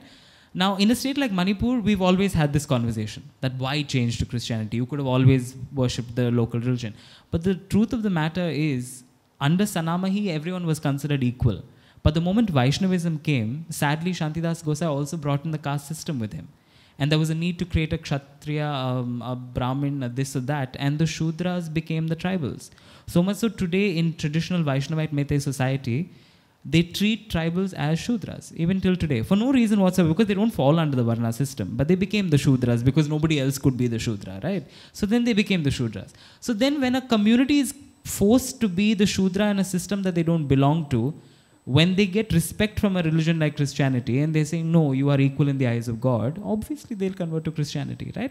Forget Manipur, take Nagaland and Mizoram, 99% Christian states, right? Prior to that, people just thought they were headhunters, warriors, gatherers, food gatherers, blah, blah, blah. Their identity of being Naga itself was created by the Christians. Before the Christianity came to Nagaland, there were 56 different tribes who did not believe they were the same. But then they were put together under one bracket. They killed each other. They had hunted each other. And then suddenly this religion came and said, no, no, no, you have linguistic relations. Your culture might be different, but you speak languages that are similar, and therefore you are the same. And the idea of Nagaland today was created by these missionaries, which is why they're such a strong Christian state, right? Where else in the world will you have a militant organization claiming to be Christian? Then after that, they become the government of the country, of that state, and then now they want to call themselves a Christian state. They've actually asked the Republic of India to identify themselves as a Christian state. Because for them, Christianity is no more religion, it's politics, it's identity, right? Mizoram, same thing, majority Christian. their whole identity of culture comes from this Christian. At least Nagaland is going back. They're saying we'll rediscover our past. We'll go back to our old culture. We'll have our old festivals. Mizoram doesn't want to do anything with its old culture. It rather would identify as being Christian. Today, the government of Mizoram is controlled by leaders of the church in Mizoram. The church is more powerful than the government in Mizoram. So, in each of these places, it's not a question of conversion. It's not a question of that. It's just that at that point of time, the missionaries got there at a point of time and gave them a sense of identity, gave them education, gave them access to medical, medicine and all of those kind of things. In states like Assam and Manipur, however, you can have this conversation as to why is there conversion happening? Because there was something there prior to that. But in states like Nagaland and Mizoram, it's a different ball game altogether.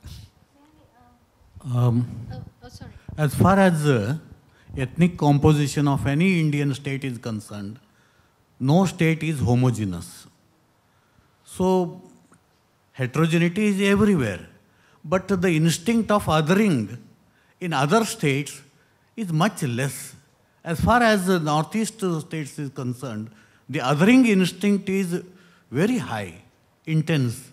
What is the reason? I think before we take your answer, you wanted to add to the previous one. No, I just wanted to say about this missionary thing. In Assam, in the valleys, the Brahmaputra Valley or the Barak Valley, it was not that successful. But the Christian missionaries, the Baptist mission, which was established in Sibsagar, they set up the first printing press, and they also did the first dictionary, Assamese. So these are things that we are grateful for, even though they were not that successful in converting. But in places like Bodoland, which again has a higher tribal power, there the Christianity is very strong. So I'm not sure what this says. So this othering, can I just say before anybody else says, since I have the mic, I would say for my analysis is that this othering is also happening because of extremely poor development, because there is no cake to have. Okay, when there is enough cake, then you're busy eating it. You're not othering. You're saying don't do this, don't do that. No, but if you come, you will see suddenly that we are so much resources, so many things, and governance has always been very poor, very poor. We are cursed with poor governance always, and so I think it is a question of very, very little development work happening. If there is some kind of peace in Assam today, it is because there has been development, a little bit of development, not much. About the other states, I cannot say.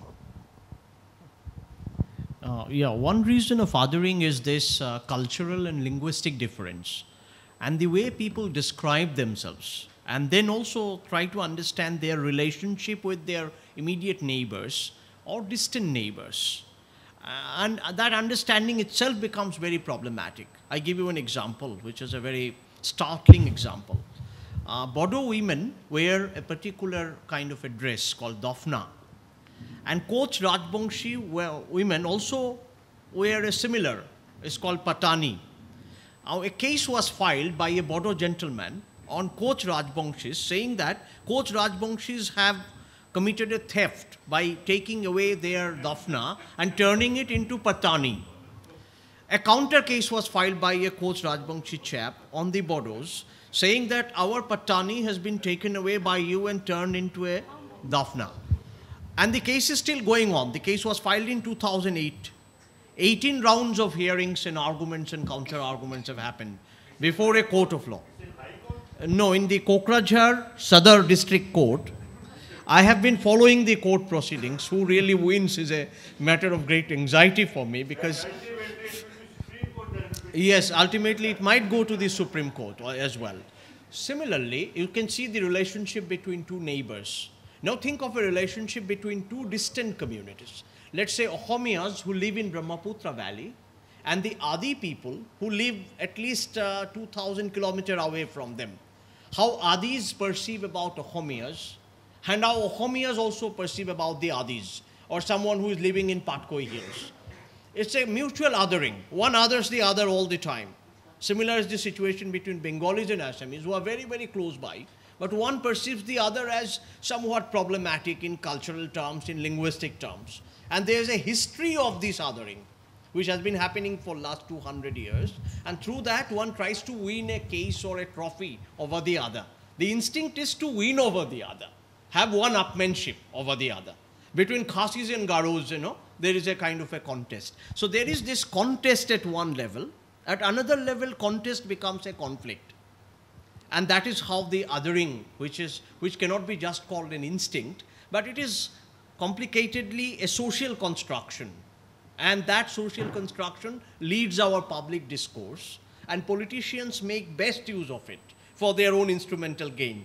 And that is how othering remains. But in the same way, it doesn't happen on the basis of ethnicity, maybe in Orissa or in Maharashtra or in Punjab. It may not happen in the same way. So there is a specific ground reality in terms of which you have to understand why it happens in the case of Northeast. I think the answer is simply in terms of number. Nobody realizes how small these northeastern states are. Manipur is the size of South Karnataka. Not even South Karnataka. Tumkur, Bangalore, Mysore, Chamarajanagar is Manipur. In that small little state, 33 different tribes. So imagine the kind of land pressure you have of each of... But still you want to divide it. Yeah, no, that's what I'm saying. So you have 33 different tribes of 33 different ethnicities with 33 different languages, all of them with 33 different cultures. It's such a small state with such vivid identities, right? And I've always noticed, and I think this is a rule generally, when people are marginalized or are pushed against the wall, it is then that they push back and say, this is me and this is you. It's happened in the South too. We had the Dravidian movement when they felt that they were being pushed against the wall. You have the Kannada language movement when Kannadigas felt that they were being pushed against the wall. Only that this is a much larger group, right? The people of the Northeast have always been pushed against the wall, have always been isolated into small spaces. And therefore, the only way, I think, for them to identify themselves is to other from the other. Like the binary, I am me only because I am not you. That's it. And I think that's exactly why it happens. We have learned about the problems of the Northeast. No? I mean. Ghalib के बयान में दिली नादान तुझे हुआ क्या है, आखिर इस दर्द की दवा क्या है, सातों सिस्टर को पूछ रहा हूँ गालिब के बयान में.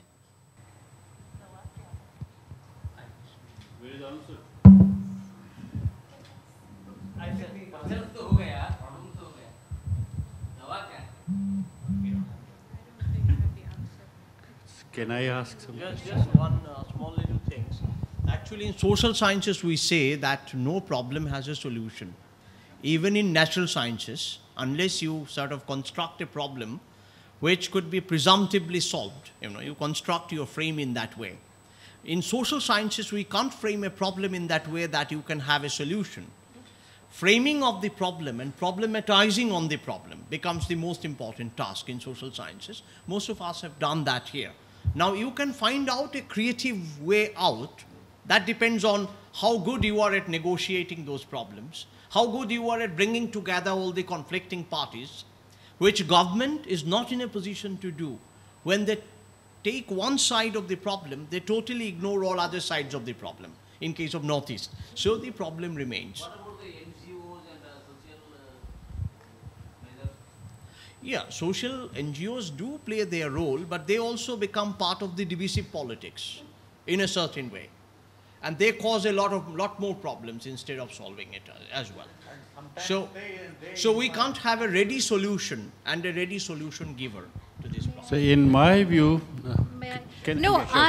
once again I say, if you come to our part of the world, it is, you will look around you and you will see so many Assamese people coming out for jobs, okay, for very low paid jobs. So jobs are non-existent there. Agriculture, because of erosion, flood and all, agriculture is not a lucrative profession at all.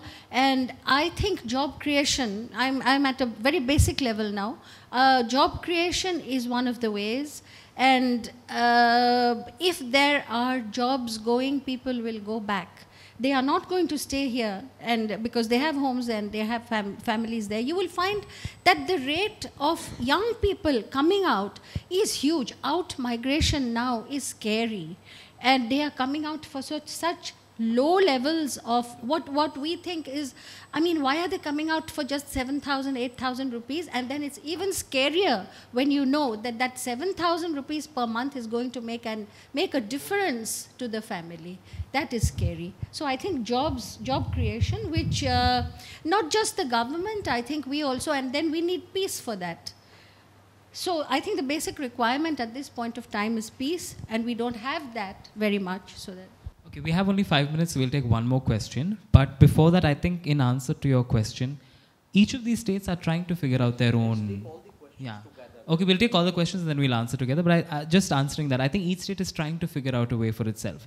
For Nagaland and Mizoram, coming together as Christians has worked. Coming together as these militant organizations has worked.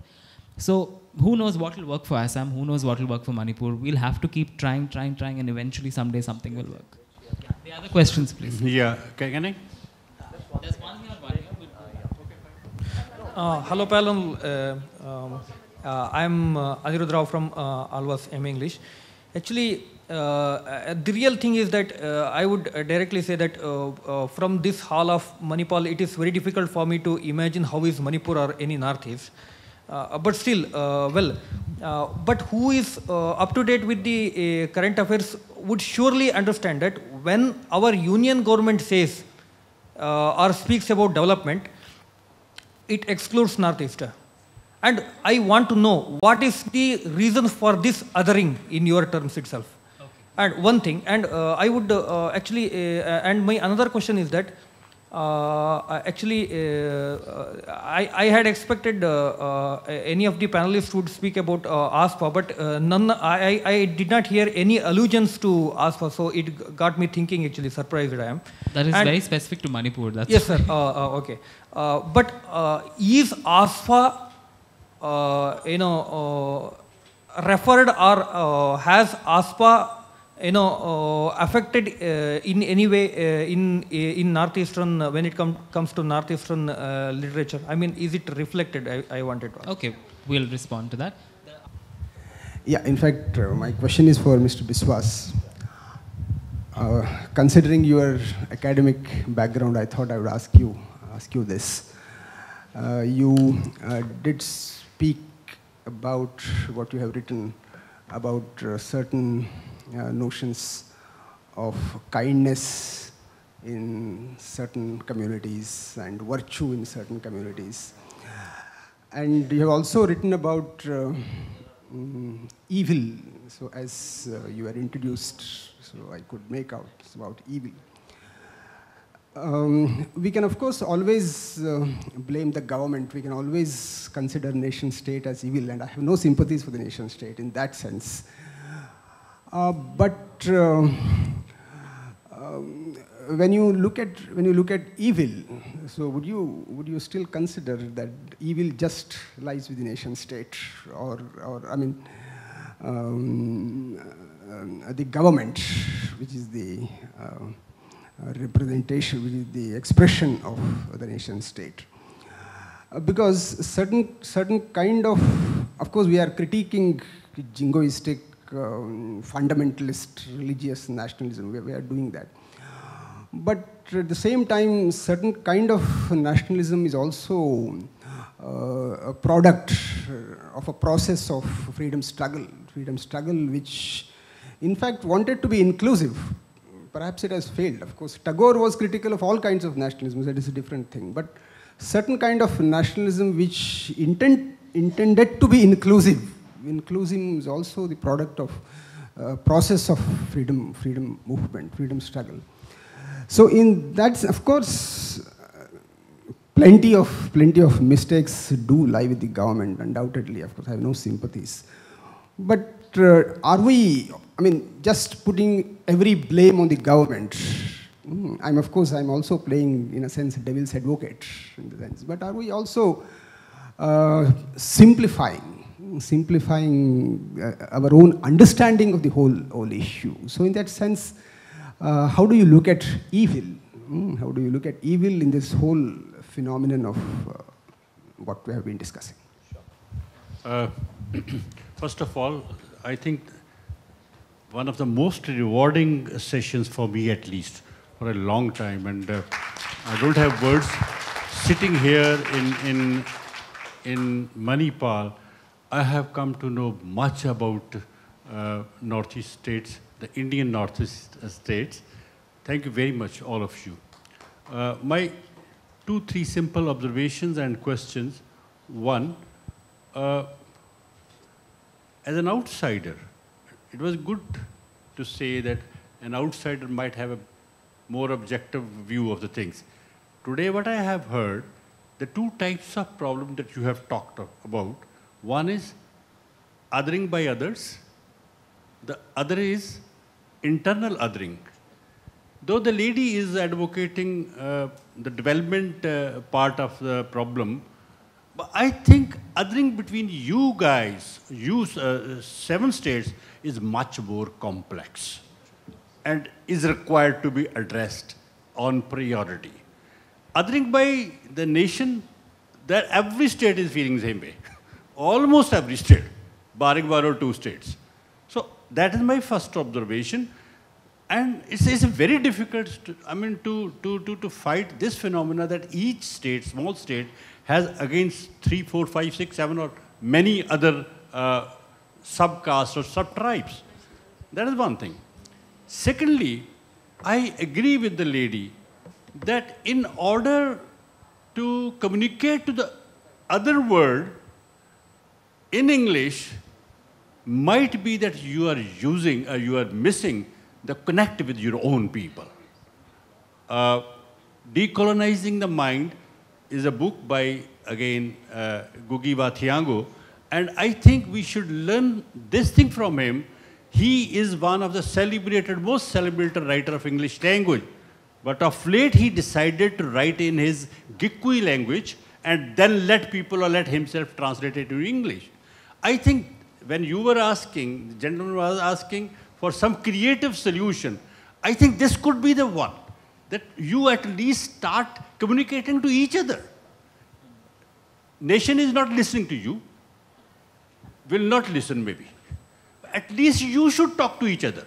That is more important from my point of view, and you should do that. Finally, when you talk of Manipur, I know Northeast states because of Ratan Thyam. I know Northeast states because of Kanhai Lal. I know Northeast states because of mime that you are practicing there. I think you should be proud of that too. Thank you. So we have 3 big questions. First, the reason for the othering, which is the first question that we got. And then you wanted to talk about AFSPA, and then Mr. Prasenjit. Somebody raised the point about the Armed Forces Special Powers Act that was implemented, or rather, what is the word to use? Imposed, yeah, very good. Sometimes you run out of words. So it was imposed to basically curb the Naga fight for sovereignty. And it has remained in that region, and now, very interestingly, it's being used by the state government of Assam to circumvent any violence which may be the outcome of the final, the final outcome of the NRC, which is actually illegal. Now, I once raised this through one of my writings when General V.K. Singh was leading the Indian Army, and he was asked whether AFSPA or whether the army would be used to counter the Maoists in central and western India. And General V.K. Singh said, "We will never use the army to fight our own people."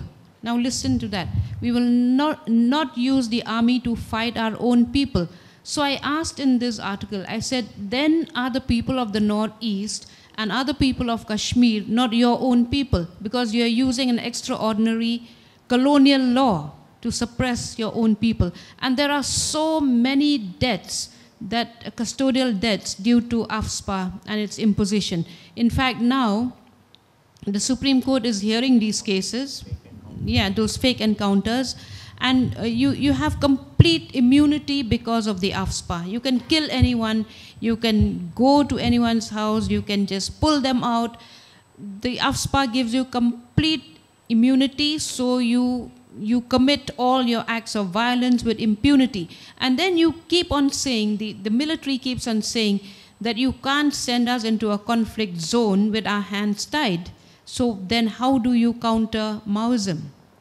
So this is the thing about AFSPA, and ironically, it's only the northeastern states and only Kashmir that raises this issue.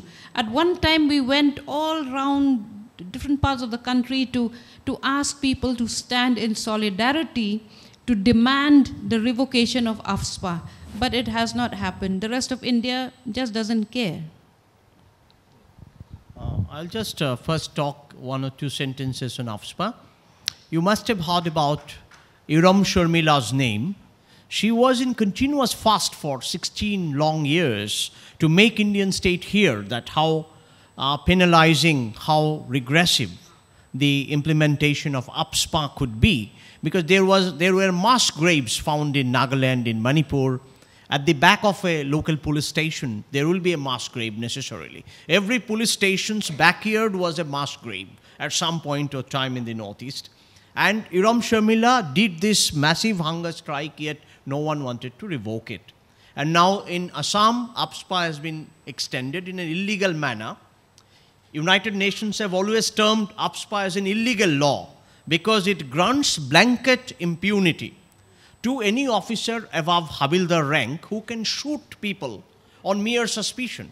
And that's an attack on our freedom of expression, on our constitutional rights. And that brings the government on the dock. The government, being the instrument of power and being a representative, elected representative, have this constitutional responsibility of resolving issues, of creating conditions of social harmony and development, which the central government has miserably failed in last 70 years.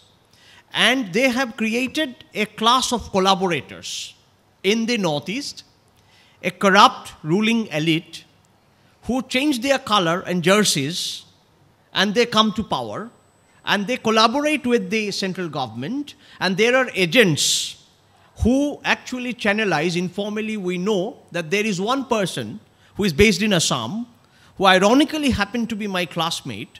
Now he is the main link of all central funding, of legal and illicit funding, both. He is the one who controls all the fund in the Northeast, and everyone goes around him to get the fund. There's a gentleman who is based in Assam. Now this is how central government has created a hierarchy, a colonial structure, and many in the Northeast feel that we are as if an internal colony of India, and within Northeast there are internal colonies. For example, people in hills of Manipur will feel that they are internal colony of the plain. People in Barak Valley will feel that they are internal colony of Brahmaputra Valley. Bodos will feel that they are internally colonized by Assamese people. Assamese will feel that they are colonized from every side. Assam has been divided and they have been marginalized. So there are these kind of stories of repression and internal colonization in the case of whole of Northeast, for which, once again, the constitutional government has to be put on dock. If we can criticize it, question it, then maybe some sense returns to them. We don't really have any more time. We've come to the end of the session. We will continue these conversations further outside, elsewhere over chai. We do thank you for your suggestions, and we do totally believe, I think all 4 of us do believe that we need to have those conversations between the states, between the communities. Nobody wants the situation that is in the Northeast to continue as it is right now. Nobody wants AFSPA. Just because there are no reports about it, don't believe that we're not protesting. Every single day, people are on the roads, getting killed, getting shot at against this absolutely inhuman act. So just because media doesn't talk about it doesn't mean it's not happening. All of us have lived those realities. We come from states where these protests are constantly going on. Thank you so much for being such a wonderful audience. And as I said, please continue these conversations off the stage also. Thank you. Have a good evening. On behalf of the audience, we'd like to thank the panel and our moderator for enlightening us with the perspectives in the Northeast. And it was an honor to have you here.